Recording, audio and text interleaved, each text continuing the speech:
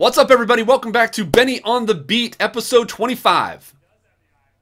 Are you sure about that? Benny on the Beat, episode 26. I can't keep track. I got a lot of stuff going on. I'm a busy guy. It is good to be back for the second time in a row since we've restarted the series. And I asked you guys how long you thought I would be able to keep this going. I was surprised how many of you had no faith that I would be able to keep it going. Actually, I was worried I wasn't going to make this episode because we have to take off this morning, like in a few hours. So we're going to get right into this. If you guys don't want to watch the whole video, you're specifically here for certain parts of it, like the stories on the job, and you don't want all the other shenanigans, just a note, if you'll look in the description of the video, I'm going to put bullet points with timestamps on where the different areas of the video are at. Did I just spit? Yep. Let's take a look at some comments from last week. Let me bring these over here. All right, Rich Scott, one tickety-boo for you and another tickety-boo for your passenger. Laugh out loud, us. Oh no. Oh no. What have I done? Police officers cannot say this. It will not be cute to the person getting a ticket, and that's not the meaning of the word tickety-boo. Ticket is not the root word. It is kind of cute though. Gabriel. Meanwhile, in Brazil, 4-man cars is the standard. Detainees go in the trunk. That's no joke. That's no joke. They do not mess around in Brazil. Have you guys seen how they handle high-speed chases in Brazil?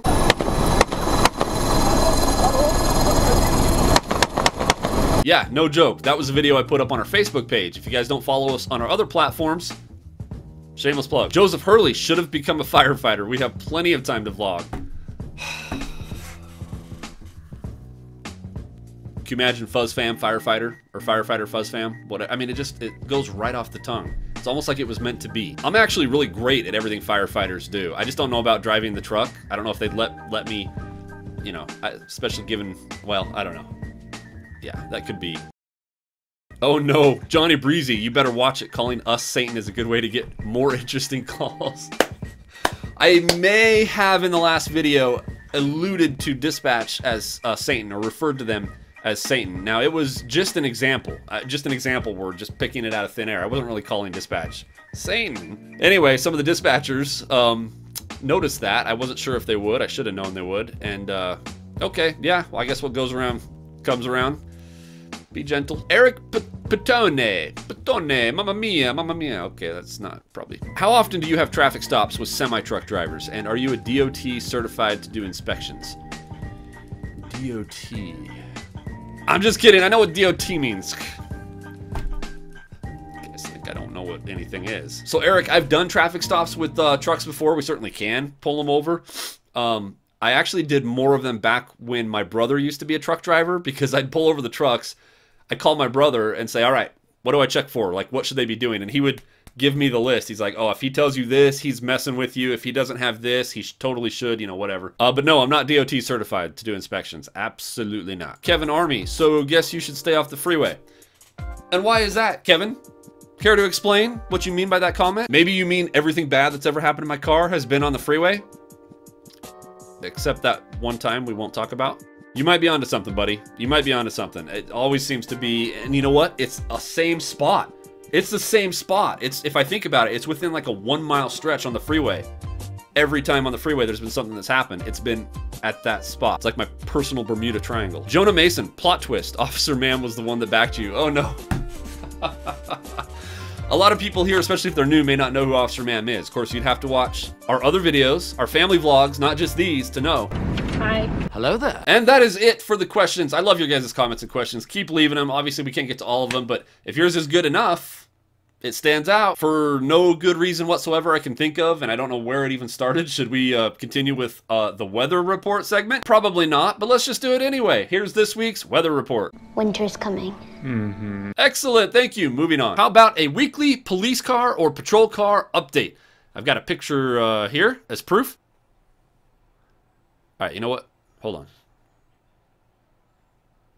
It was the wrong picture. All right, here's a better one. My car is totally fine. What about a new section to the video? Because we don't have enough pointless sections to this. I'm eventually going to drive everybody away from these because you can't stand all these random segments.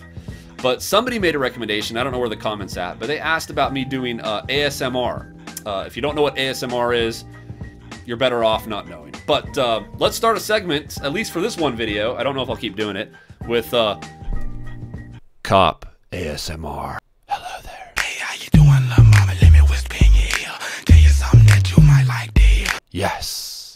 You are detained. If you had to choose 2 words to describe this series and what I represent on YouTube, it'd probably be dumpster fire. Without further ado, let's move on to some of the calls I had at work this week, so you guys continue to get some of those insights into what it's like to be a police officer and what my job is like. It is not always your hair is on fire, Michael Bay type action on this job. In fact, more often than not, it's these type of calls that I had this week. But if you really want an insight in what it's like, you're gonna sit there and you're gonna listen to these boring calls. You're gonna consume it and you're gonna love it. Okay, take it easy. Okay, so this one was a welfare check on a citizen in a house. A neighbor passing by on a walk had noticed their front porch light was flashing 3 times. I don't blame him for thinking this. What's the standard universal sign with lights for I need help, I'm in trouble?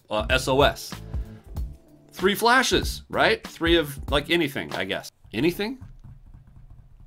If you eat 3 hot dogs in a row, is it a silent indicator? All right, I'm thinking too much into this. He was concerned with the 3 flashing lights that somebody inside, the homeowner, was signaling they needed help. It could be a reasonable thing to be concerned about, right? So he called us. I went over there and parked across the street. I could see the lights flashing. What I began to notice was it was not random. It was not like 3 period of time, another 3. It was on the dot. You could set your clock by it, consistent, the exact interval, 3 flashes. Short pause, 3 flashes, right? So I'm wondering how long has this been going on? Because I'm thinking this is obviously an electrical glitch. There's a short or something like that. But I still went over to the house to check it out, knocked on the door, nobody was home, knocked on the neighbor's door, nobody was home, walked around the back of the house, made sure everything looked tickety-boo. Oh, it's gonna stick now. Great. Everything looked fine, walked back around, and there were some neighbors out front talking about it. One of them was actually the complainant, and I asked them how long it had been going on. They said it had been that way nonstop for over 2 days. A glitch or an electrical problem, right? At least that's my opinion. If you're really needing help, you are not going to be able to sit there and consistently, without break, have a consistent pattern. You know what I'm saying? All right, the next one was a person that called worried that a telephone pole in a park had been severely damaged via criminal mischief and was in danger of falling over. So they were worried about a safety hazard. Light pole in the park is gonna fall over on somebody. Okay. So I went up there and found the pole in question. Looked kind of like this. So somebody had, either knocked some of these pieces of wood off, or a squirrel, I don't know, maybe like a large angry squirrel. You know what? There's a drug problem in our city. There's a lot of it going around. If a squirrel got a hold of a bag of crack or something, who knows what they'd be capable of? It could totally be a squirrel. I'm probably thinking a little too much into this, but I mean, somehow or another, this kind of damage was caused to the light pole. However, looking at the pole overall, it was still totally intact. It was not anywhere close to being in danger of falling over. I mean, have you guys seen those light poles? You've seen them where they're like half broken and you're sure they're about ready to fall, and they still will last through storms, wind, and everything else for another like 10-15 years. I don't know what the deal is with these light poles or the wood they use for light poles, but they don't fall over easily. They don't break easily. Unless you're a squirrel on crack, you can break them easily. Next one was a civil dispute. A woman called saying that a group of males called her name. Now, I didn't know if this meant somebody was using her name, like a fraud type situation. Like, surely this wasn't like somebody called her names like elementary school playground and she called the police about that, right? Well, so I called her up, talked to her, and she was very upset because she'd been walking her dog by another neighbor and got into an altercation. She told the neighbor to move his dog out of the way or something because she didn't want to be close to it, and he didn't like that, so he called her a name. I asked her a little bit about what name he called her. I was trying to think if there was any kind of like racial aspect of this or something like that. She's just an old gal who chose to shave her head, so he called her Baldy. Now, I'm not excusing the name calling by the neighbor. We should all treat each other like we want to be treated. Golden rule, right? But do you really call the police because someone called you Baldy? Well, yes, apparently you do. So I talked to her, and I just, at that point, what do you do? I mean, now an officer could kind of jump on her and tell her this is not what we're here for. I'm vlogging here. Don't bother us about this kind of stuff. But I mean, the appropriate thing to do is just realize that to her, it was important enough that she made the effort to call the police. So in her mind, this is a big deal. When people call us, when people call the police, it's the worst point of their day. It's the worst day out of their week because they had to call us. Empathize a little bit and just do your best to help the situation, right?